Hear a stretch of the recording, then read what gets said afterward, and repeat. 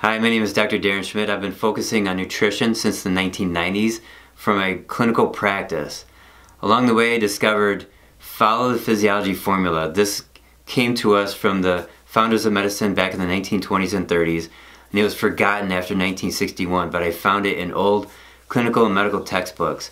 So I have a blog I just released. Along with it comes a free ebook and a free online course.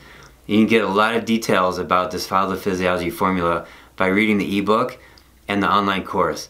Now the blog introduces a little bit about addressing the 3 stages of the Follow the Physiology formula. Number 1, fix the cause. There's 3 main causes and there's 2 minor causes of chronic disease. Number 2, fix the mechanism. There's 18 mechanisms of chronic disease, but there's one that's most common because our diet is so bad, and there's other causes, or there's other factors affecting the mechanism. The mechanism is called lactic acidosis as defined in the 1930s and is completely ignored by all of medicine, but it's very vital to take care of the mechanism. The 3rd stage is to feed your organs, and when you feed your organs, symptoms go away. Now you can eat organs, for example, but that's been taken out of our food supply.